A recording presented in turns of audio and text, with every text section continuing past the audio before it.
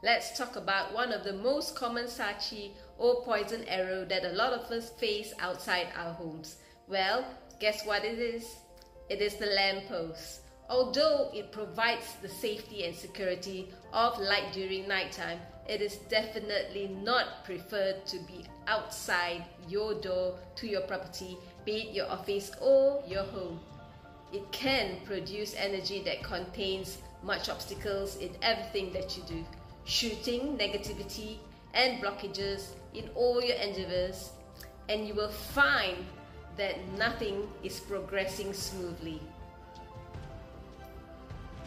What is even worse than this is that the impact that it can cause on your health depending on which sector of the compass this long lamppost is located.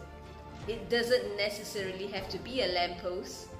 It could be a pole or even a tree.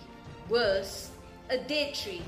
If you find that there is such outside your home, try to have it removed and relocated.